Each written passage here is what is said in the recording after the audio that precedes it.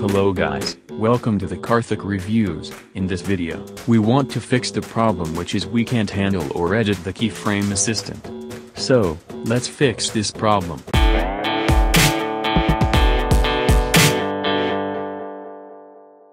Now, I am creating the rectangle for demo for you.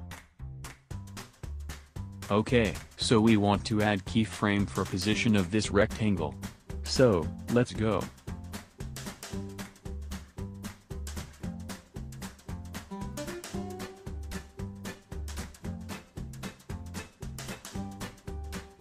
Now, it's time to add easy ease.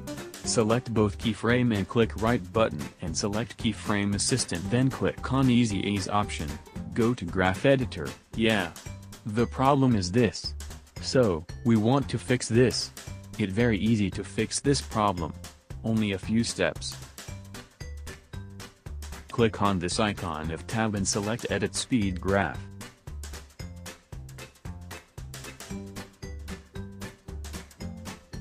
Now the problem is fixed. You can handle or edit the keyframe now. Thank you for watching this video. Please subscribe this channel for more great videos.